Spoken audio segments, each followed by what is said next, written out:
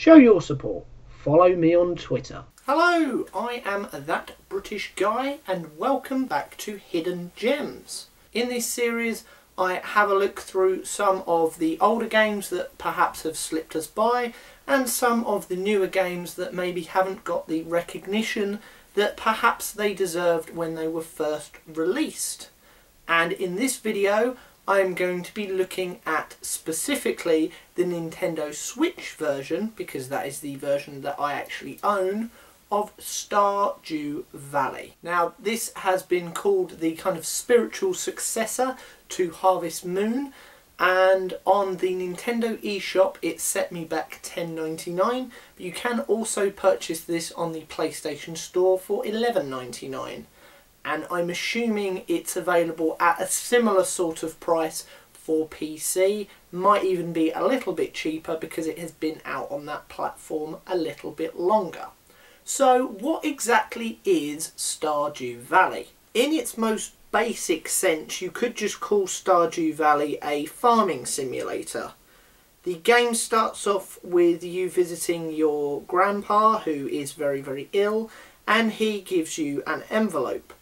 One day at work, while you are working for the Joja Corporation, you open this envelope as advised by him, and in it is basically the deed to his old farm in Stardew Valley. And with this kind of comes the task of taking over the farm and getting it back up and running and in working order. And it definitely needs that. The land around it is very, very overgrown and rocky, so you kind of need to clear out a plot of land first with all the kind of weeds and trees and stones and everything in your way, just so that you can kind of plant some seeds and get a bit of a start. The first person you meet is actually the mayor of the town, and he does gift you some basic tools and some seeds to give you a little bit of a start. Now you could just really focus in on the farming elements of this game, planting better and more expensive seeds to get better and more expensive plants from it, and selling those on in order to make money. But if you are playing it just for that, you are barely scratching the surface of this game. There are so many other things to consider whilst playing. For example, there is a cave towards the back end of the town where you can go mining.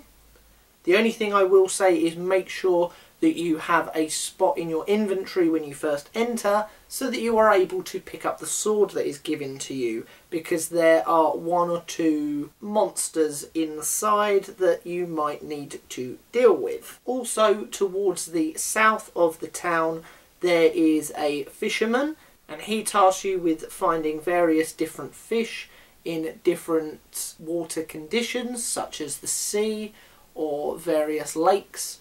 Different fish that come out at different times of the day or even times of the year, and he will buy these fish from you. You can also use them in various different ingredients for various different meals throughout the game. You can also go on a basic forage where there are different kind of berries or plants growing throughout the town and sell those on as well, and other resources can easily be gathered outside of the mine, such as cutting down trees and clearing weeds to get seeds, and also to kind of clear away stone areas to get not only stones for building resources but also things like coal as well. And the idea is to build up these resources as much as possible and a little bit of money, and you can develop your farm to house various different animals to give you other objects,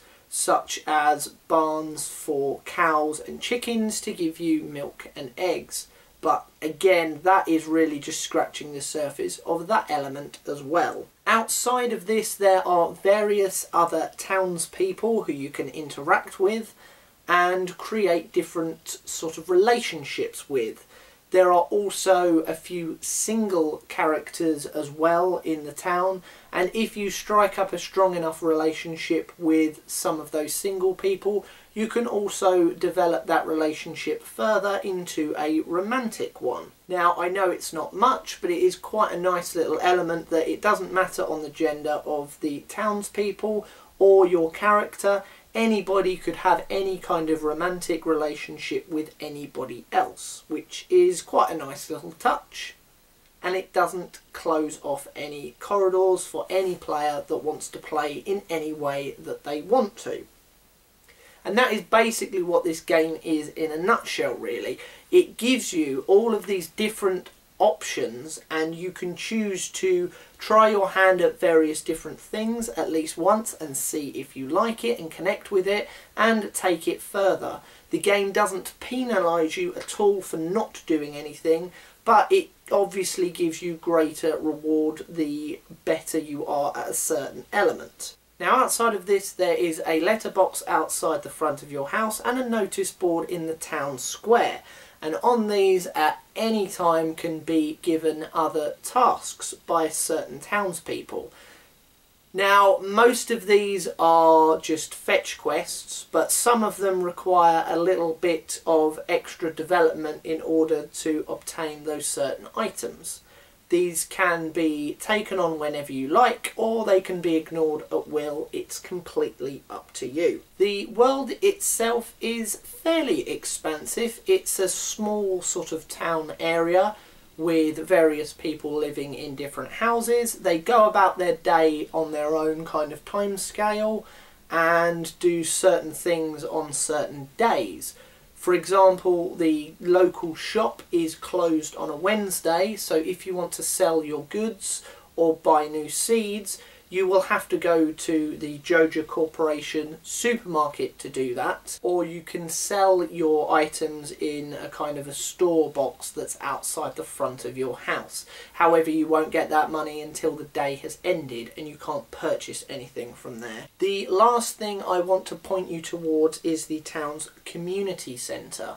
You are told that this used to be quite a vibrant place where most people used to gather for various different things, and it has now basically been neglected and turned into a kind of run-down shack. In each room in the community centre there is kind of almost like a collection pot, and if you put certain items that are required in each one, you unlock certain things within the town. For example, there is a broken down bus that takes you out to the desert, and in this desert is a shop with items that you can only get there and a few other people with certain interaction that again you can only do there.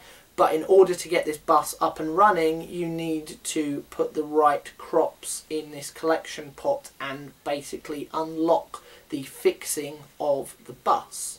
Likewise, near your farm there is a rundown greenhouse, and if you again put the right items in a certain room in the community centre, this gets fixed up and then you are able to plant different crops within the greenhouse protected from the elements outside.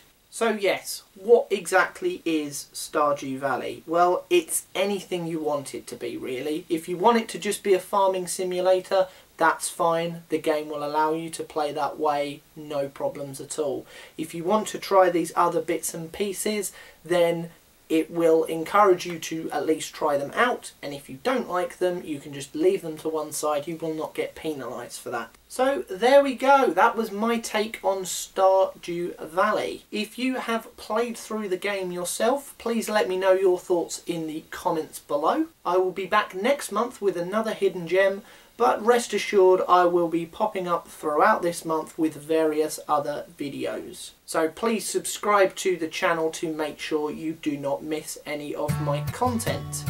Till next time, I've been That British Guy, and I will see you very soon. Goodbye.